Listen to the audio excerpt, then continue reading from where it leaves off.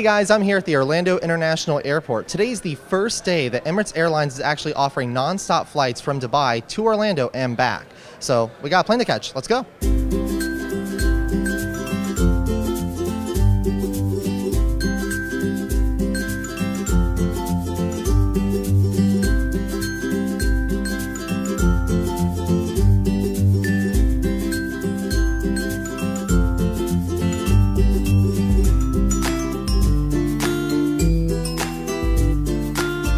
On behalf of Emirates, I'd like to say just how pleased we are to be able to finally make this announcement today.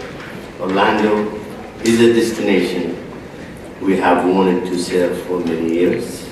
The benefits to our region and our local economy go far beyond the $100 million impact that the partnership that we enjoy today demonstrates. Through Emirates Airlines and its wonderful leaders and airline ambassadors, we're establishing connections to regions and economies across the globe.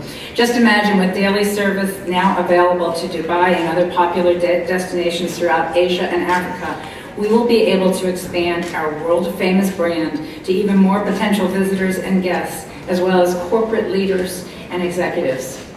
Through these new routes, Visit Orlando will be able to leverage its expansive global marketing and sales efforts to markets throughout the Middle East and Asia. And while we are extremely honored and excited about this partnership, sir, it is no surprise that the Emirates and the world is excited about exploring our market. Thank you for welcoming Emirates to Orlando, and we are honored to call your city our new home and to connect travelers from the Central Florida with their family, friend, and business partner around the world. On behalf of all my colleagues at Emirates Airlines, it's my pleasure to say hello, Orlando. Thank you very much.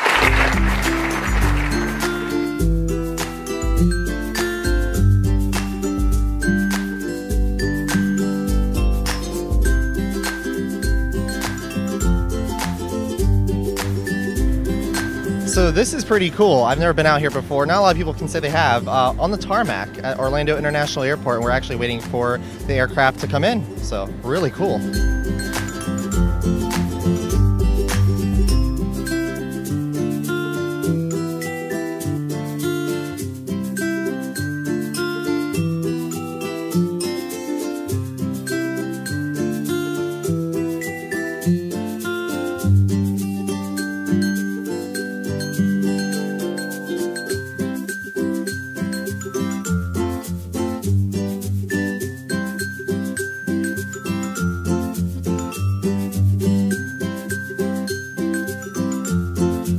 So since we're Attractions Magazine, most of our viewers are really interested in what there is to do in Dubai. So what is there to do in Dubai?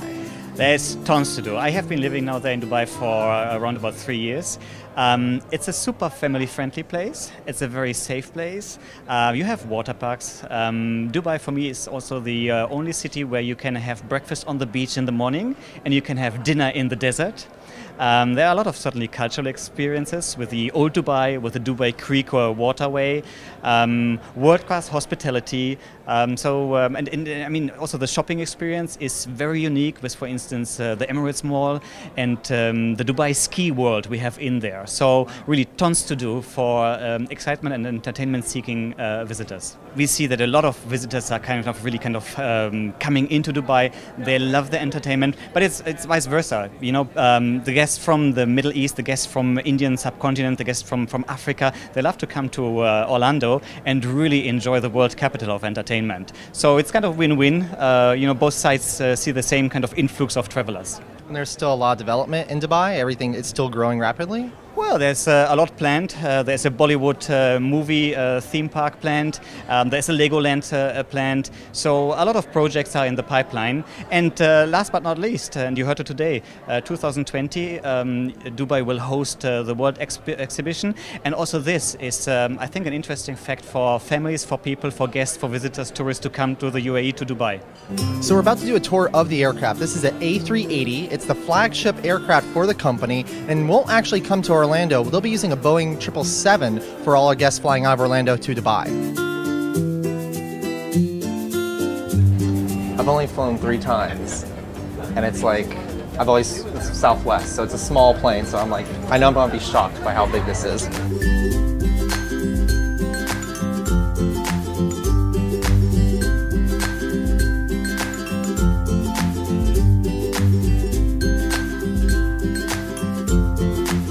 I like how every seat has a wrapped blanket, which for a 14-hour, 15-hour flight is probably fantastic to have one of those.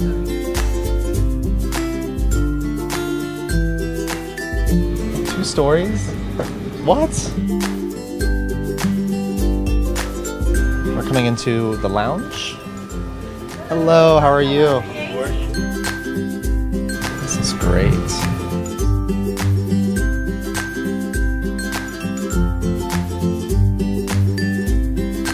They have cameras on the outside of the plane so you can actually see what's going on.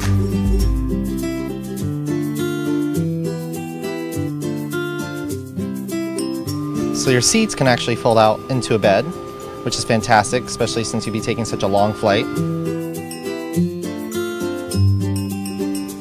So this is definitely where you want to sit if you're flying to Dubai. This is very comfortable. This is nice.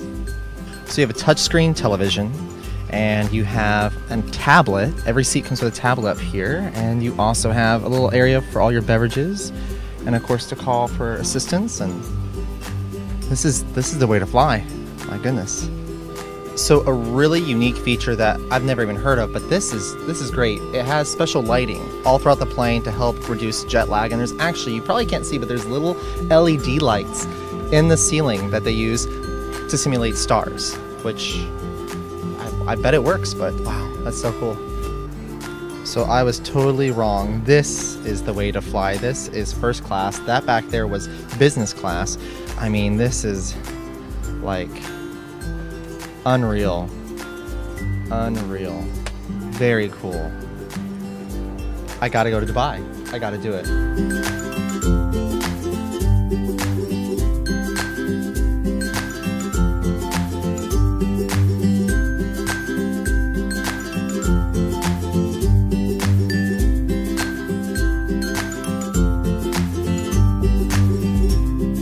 So this is actually where you can make a reservation to come in during your flight, sit in here, and it's like a sauna, but it's also a shower room.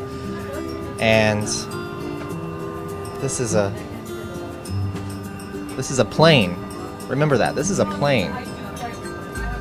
Feels more like a cruise ship.